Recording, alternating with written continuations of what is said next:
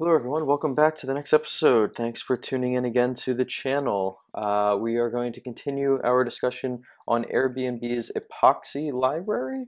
Again, I'll link some of this stuff in the description below, or if you missed it, or if I miss it, it was in the previous episode's description to get you here. But Airbnb's Epoxy is basically a beautiful wrapper around the recycler view implementation that allows just a whole lot more flexibility and abstracts away some of the boilerplate nitty-gritty code from you, the developer. So we're going to go ahead and uplift our application that we've been building here, this sample travel app Senya, to now also use Epoxy instead of the recycler view. So we're going to go ahead and take a look at the README here. They have the installation instructions here. So we're going to go ahead and add, well, let's do this one at a time here. So let's go ahead and just copy this. We will go over to our app level build.gradle file. I'm going to go ahead and put a little comment here that says epoxy. And what is the replace epoxy version with the latest version 4.4.1. So that's beautiful. Well, actually, let's just say epoxy version equals 4.4.1. Boom. And now it has a variable for it. Okay, so we implemented this little guy. It says do this for the annotations, and it is recommended. However, we're going to come back to that in a second. Replace it, see the release, blah, blah, blah. Kotlin, we are doing everything in Kotlin. So it says if you're using Kotlin, you should also add apply plugin, Kotlin capped. Let's go ahead. Interesting.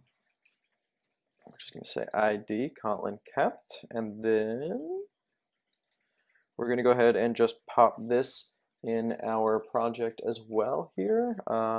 Basically right under it is fine. Okay, so that automatic annotation works properly. We'll get into that later. And then it says also make sure capped instead of annotation processor in your dependencies in the build.gradle file, and that was what this is talking about. So just gonna go ahead and copy that bad boy and go back down here and say kept. That should be about it. So we just make sure we're not missing anything else here. We're not going to use butter knife. We're not going to do that. Okay, that just gets into usage. So let's just go ahead and sync this, make sure everything is still functioning, and then we can get to the getting. Nice. Oh boy.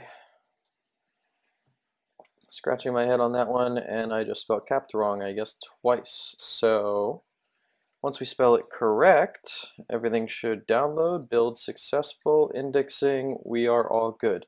So at this point, we have our Airbnb epoxy library up and, well, imported into our project.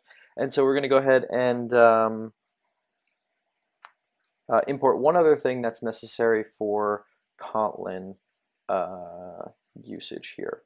So I will link this in the description here, but as part of the Epoxy library, they have Kotlin samples, and all the way down here in the helpers, they have a file here called viewbinding_kotlin_model.kt, and this we are going to just copy this entire file here and actually add this to our project.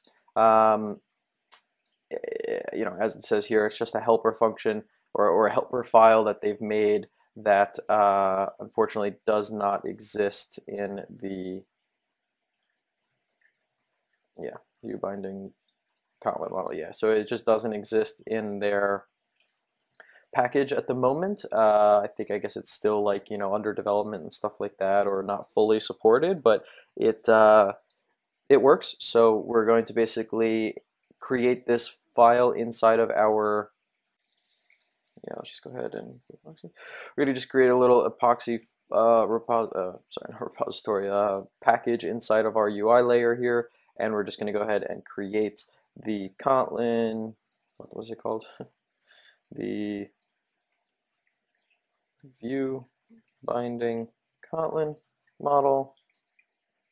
It's going to be a class, and we're just going to copy that and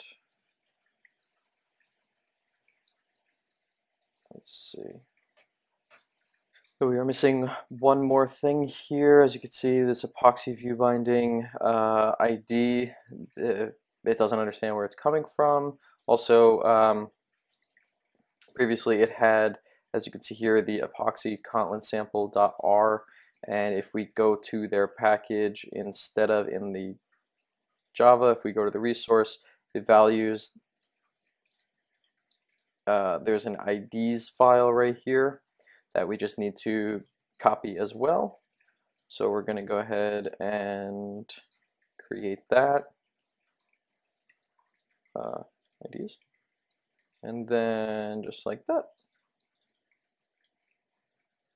Oh yeah, sorry. And then we just need to import our own, and everything is all good there. So all that we need to do really after we get the build .gradle file up and running, we need to add this package or this file into your class as well, and then, or into your project, and then the IDs file inside of the values directory, and then copy and paste this in there. So don't worry, I'm going to have all this stuff up in GitHub anyway, so when you pull it down, the project should be in a working state.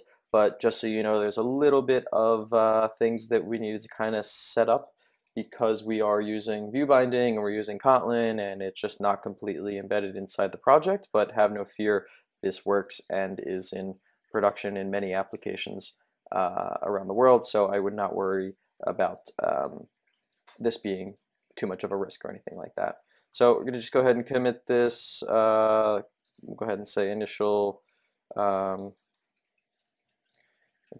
config. All right, I'll push that later. I'm going to click the little drop down arrow.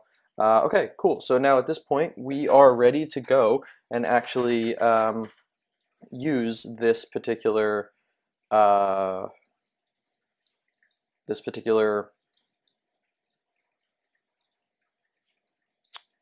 library.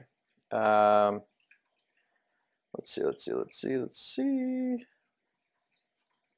Nope. So we're just gonna go ahead and work on the Kotlin models. Yes, okay. So we're gonna eventually go ahead and use our Kotlin model that's going to look something similar to this. We can essentially translate all of our view holders into models. They're going to take all the parameters in as the constructor. We will define the view binding / layout file that it needs, and then in a bind function, we're going to go ahead and bind everything to our UI. So I'm going to cut it here just so it doesn't get too overwhelming, but we are going to pick up the next episode where we will start converting our view holders to epoxy models, and then eventually our recycler view to a controller, and reconnect everything to the UI. So I will catch you there.